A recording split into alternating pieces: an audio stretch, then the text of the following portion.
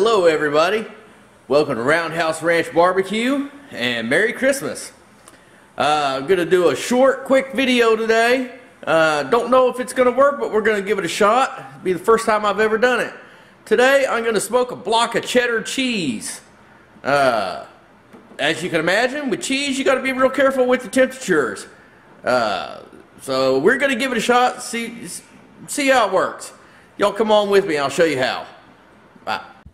Alright guys, for this smoked cheese, I'm going to be using just my regular old offset smoker. Just like that. You can see I got my thermometer, my temp probe in there, and all that. This firebox right here.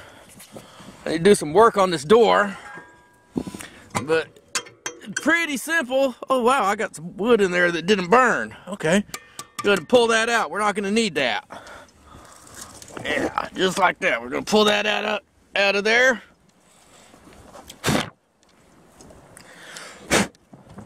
Oh, sorry about the foggy lens.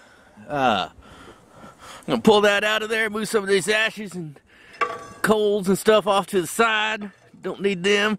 We can leave those coals there. That'll be alright. A little bit of leftover charcoal never hurt nobody. Alright, we're just going to take a little small handful of charcoal. Set it right there in the middle. Alright, now when you're smoking cheese, you can't get over 90 degrees in your smoker box, because the cheese will melt.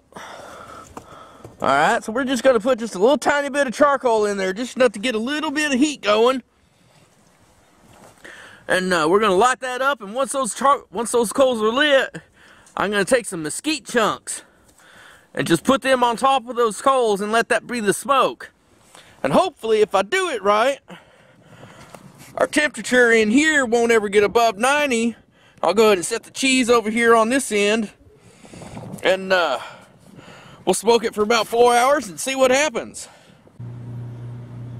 Alright guys, here is my block of smoked Munster cheddar cheese.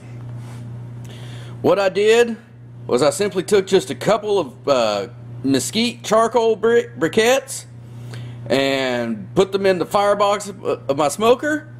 I got them good and hot, and then I just took some mesquite chips and put on those hot coals, and I kept the temperature inside the cooking chamber right at 90 degrees, 85 to 90 degrees. It did dip down to 70 degrees a couple of times, but I was able to raise it back up to about 90 degrees. Left it on there for about 4 hours. One thing I used to control the temp to keep it from going above 90 was I took a pan, a little small loaf pan, filled it up with ice, and put it next to this cheese. And that kept the temperature from going above 90 degrees. Anyway, the next step in this is to take it and put it in a Ziploc bag and put it in the freezer for a couple of days to let that smoke flavor permeate into the cheese and basically get inside that cheese instead of going just on the outside. It will smooth the smoke flavor out, and it will just make it a better smoked cheese.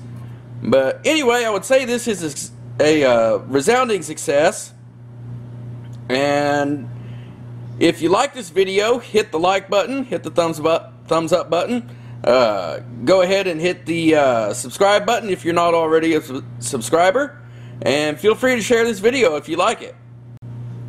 I would also like to go ahead and give a shout out to Lassie's Food and Barbecue. He's a friend of mine and follower on the on this channel. And I'd just like to give a shout out to him. Again, that's Lassie's Food and Barbecue. I'll put a link to his channel in the description.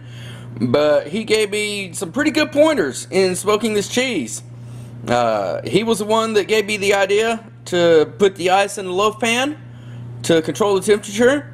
And we had a nice little discussion about the smoking of the cheese. So thank you, Lassie. And y'all go check out his channel.